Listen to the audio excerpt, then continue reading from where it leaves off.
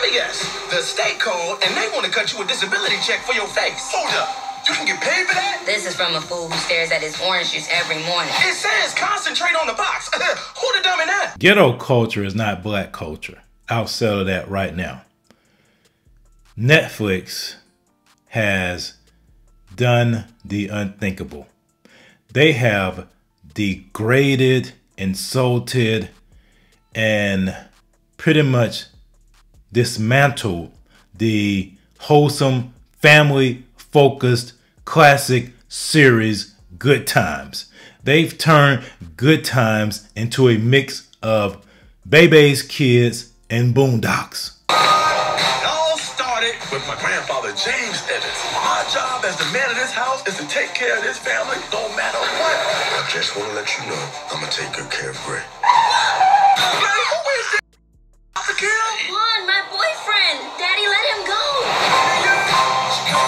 Now look at who executive produced this garbage. Yeah, I called it garbage. This is just a trailer and it's already glorifying the worst aspects of ghetto culture that people have applied and made it seem like it's synonymous with black culture. Look at the executive producer. Steph Curry had the audacity to produce this monster of a cartoon show. This is worse than the Proud Family because what this does, this shows you where we are as a society and where we are in the black culture. A show like Good Times could not survive today because you will have to make it. Why do all the black shows have to be so vulgar, so debaucherous, so full of lawlessness to the point to where it is considered black? Who is pushing that agenda? Who is doing that? And the fact that Steph Curry would put his name on this is insulting. Junior's repeating the 10th grade for the 3rd time. Is there anything you can suggest to help him get to the drive-thru? Can you do OnlyFans? Take off your shoes. Let me see what kind. Stereotypical. The young black boy is dumb and stupid. The mom has golden hair, blonde hair. And the teacher's smoking.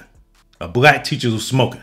Look at all these, boy, they hit on every single stereotype just in this trailer. What kind of feet you working with? Dear Black Heavenly. Now this is probably the most blasphemous part of this trailer. Just watch how they depict my Lord and Savior in this trailer.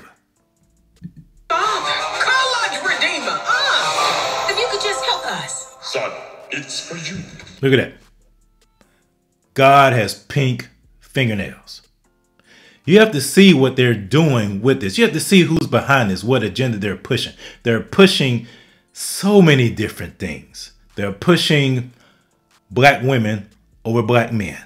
They're pushing feminism. They're pushing a watered down, seeker-friendly version of Christianity. They're preaching this cultural Christianity stuff with the black Jesus. And look at this. They're effeminizing God and making Jesus seem like he's lazy up there playing video games with the angels. Look at that.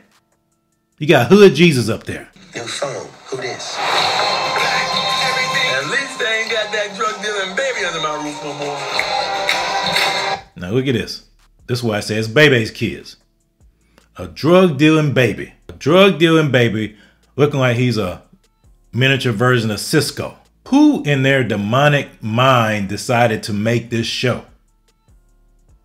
That's what I want to know.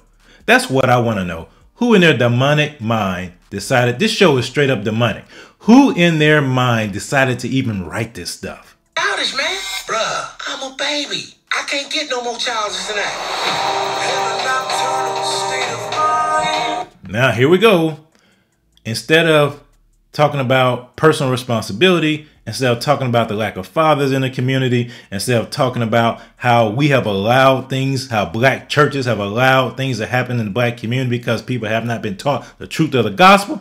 Nah, it's time to blame the system. Blame Whitey. It's a system. They put the guns and drugs on the streets. But who? That's a cop-out. If they did put the guns and the drugs on the street, did they force you to shoot each other? Did they force you to take it? Did they force you to sell it? No, they didn't. Now, I will say they have created the environment to compel people to do that because of these policies, but they didn't force you. See, when people make statements like that, that implies they think that black folks have no agency, that black people can't think for themselves. They're just animals that can't think critically or logically. That's ghetto. That's ghetto culture. This is getting dangerous. I'm gonna just sit back and let you put yourself in harm's way. Why we gotta be the most vulgar? Why? Why? Somebody please answer me that. Why does a black cartoon have to be vulgar? The revolution would not be televised. Come on, Rosa Parks, can't you just enjoy this? What do you got? Elon Musk in the back now? I know, right? The truth is, we're the Evans of New. No, you're the Evans of ghetto. You're the Evans of debauchery. You're the Evans of this culture that is not black culture. You're the Evans of this agenda that they're pushing to make black people think that being black means acting a fool. Being black means being ignorant. Being black means having children out of wedlock. Being black means you don't take a personal responsibility. That's what you are. What about the struggle? We're black. It'll be here tomorrow. There you go. There you go. Black folks are constantly struggling. You see that? You see the imagery there put into the minds of young black people. I would think this is not marketed to children based upon some of the things I've seen. So they're putting this in the minds of black people, reinforcing this notion that America is systemically racist, that black people can't do nothing because the system is against them.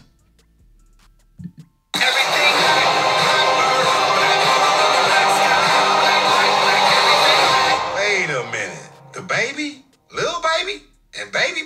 Too many babies around this crib.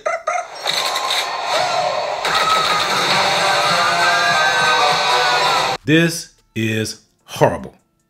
And I'm glad to see that some black folks on Twitter recognize that this is trash. This is ghetto culture. This does nothing for the uplifting of flourishing in America, let alone the black community. Here's the first one. Blasphemous. Good Times represented family, faith, morals, and lessons. It had meaning with the laughter and comfy it brought. And to attempt to poison that with the current debauchery and ghetto culture is unforgivable. And it tells you where we are as a society. My family and I will not be tuning in. Amen, sister. I feel you on that. Let's look at another one. If I say that black parents have a responsibility to ensure their children are in school, I am a coon sellout. I don't like black people. Shaking my head. That's right. Black folks in the hood will more identify with this stupid cartoon than they would somebody getting out there, owning their own lives, taking responsibility for who God created them to be, following the success sequence. They'll see you as a coon. They'll see you as a square. They'll see you as a sellout. They'll see you as a Uncle Tom, even though Uncle Tom was the hero of the story. But they'll call you those kind of names. They say you're trying to act white. That's how poison in the mind black people have become. And here's another one.